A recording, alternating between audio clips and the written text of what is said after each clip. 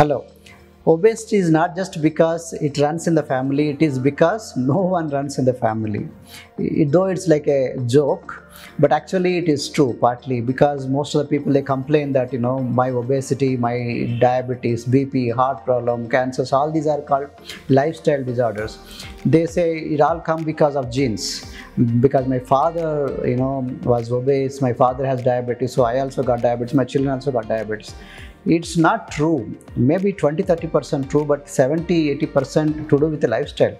For example, some families, after every meal they eat compulsory sweet. So, many families they compulsorily eat oily food. They prefer oily food.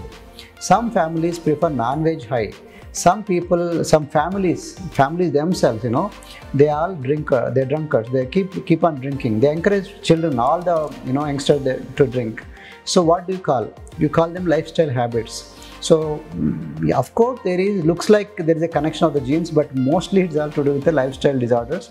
So we have to fix that problem. So to fix that problem, if you want any help, we are there to help you. Please do contact us.